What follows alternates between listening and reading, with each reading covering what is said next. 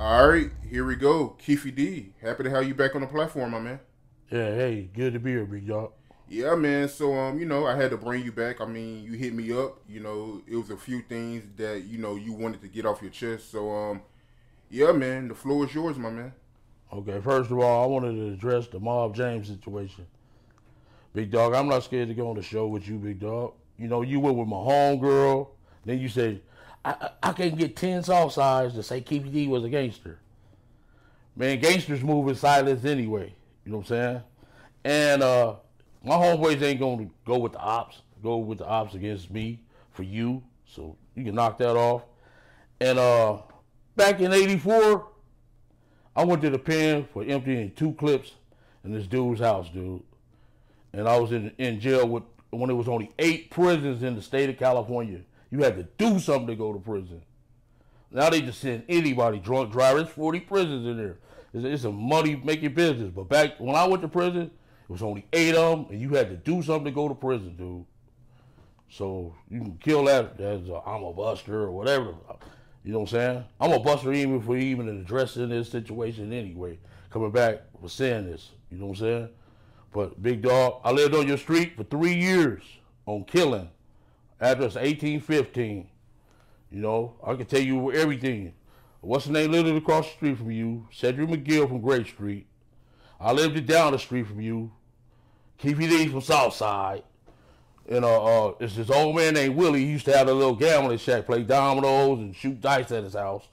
He lived like 3 doors down from me. Then your big homeboy that had the big sack named Ken, he lived in that corner with the pretty houses.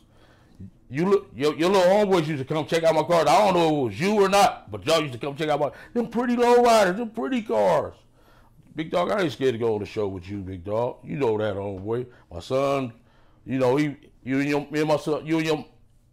my son do talk to each other all the time. You know what I'm saying? And you went with my homegirl. You got a baby by my homegirl. I was good to you. I was good to Pam. You know what I'm saying? Make sure she had money and everything. She's bringing money home to y'all, man. Come on, big dog. As a matter of fact, a couple of your homeboys was on my team, Zeke. You know what I'm saying? It ain't just all about a Crip and blood thing, big dog. You know what I'm saying? That's all. What show is you referring to? Well, show Vlad. Okay. Was it Vlad or I think it was Norm show or something. Norman show or one of them shows. But he took it down and we talked. You know what I'm saying? But I just wanted to address the situation, dude. Okay, so you were supposed to do a show with Mobb James and... Yeah, I was supposed to do a show with Mobb James, but Vlad ain't paying right, dude. And I'm not just getting on there for anything. Seems like he's obsessed with me. If Stephen A. Smith come on this show, he gonna ask him about me. The fuck? You know what I'm saying? God damn. Then my little homeboy Knockout, Drayster, Trey D them.